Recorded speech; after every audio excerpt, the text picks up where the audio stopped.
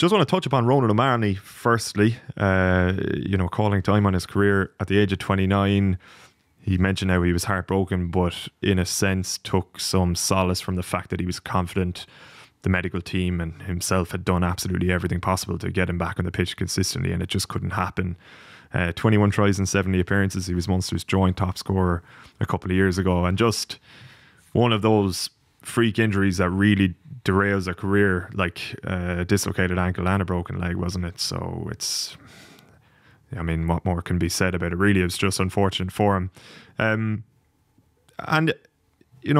A fine servant for Munster. He mentioned obviously his pride in playing for his native province and running out in front of his friends and family. Simon Zebo would have been very friendly with him. He had a nice message for him on Twitter.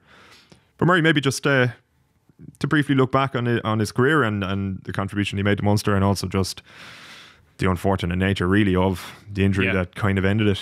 Yeah, some lovely messages from some of his fellow pros and former teammates, including one by Mike Sherry, which I thought summed it up. He was an amazing talent in Castletroy College. I remember seeing him play. He must have been in fifth year, and he was incredible, stepping lads, scoring amazing tries. A guy who, you would have said he's definitely going to be a superstar. But then he had to work really hard for it. He had to kind of be patient. He didn't quite get his opportunities straight away. Kept battling away, played really good rugby with Garryowen and really earned his opportunities and became one of those guys in a squad who, while they aren't the superstar name and they're not on the billboards or the posters, they're so vital, because when, say, an international is away, when your key third's gone, he's going to step in and do a really good job.